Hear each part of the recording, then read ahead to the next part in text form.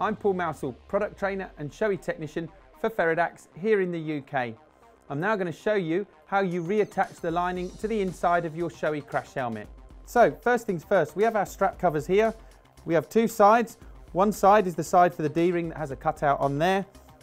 And first things first, we slide these all the way up through the strap to a press stud that reattaches at the top of the shell. So feed it all the way through. Slide it all the way to the very top to the press stud at the top of the shell like so there. The same again on the other side where our D-ring that has the cutout on.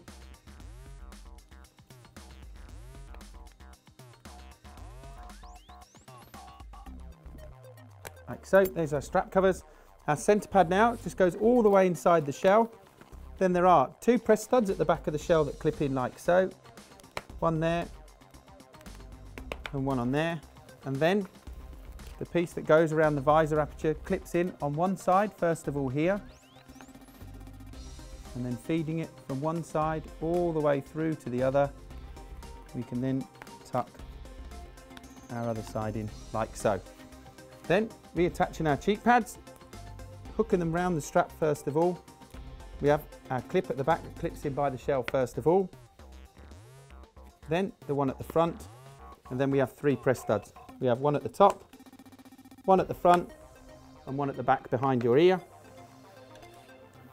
Same again on the other side, hooking it round the strap first of all, doing our back clip by the back of the shell first of all here. Same again with the one at the front, and then our three press studs. One at the front, one at the top, and one at the back.